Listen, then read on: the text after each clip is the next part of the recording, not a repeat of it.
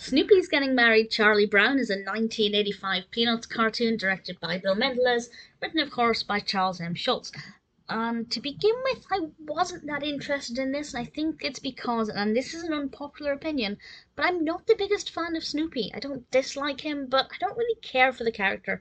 And I think that's mainly because the reason why I like Charlie Brown is because the children have such wonderful dialogue, and it's so funny. And obviously, Snoopy doesn't talk, so I don't find that much amusement in the character. But nevertheless, I was looking forward to watching it because I do really like Charlie Brown.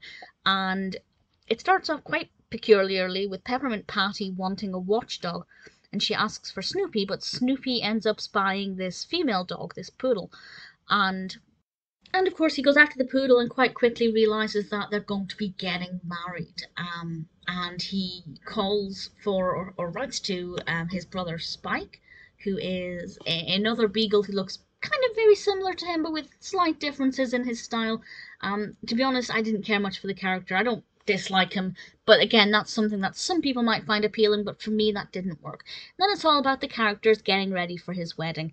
And whenever the children were on screen, I rather liked it because I thought, again, some really interesting dialogue, some interesting perspectives on marriage, but it definitely wasn't as fun or as quirky as a lot of the Charlie Brown cartoons.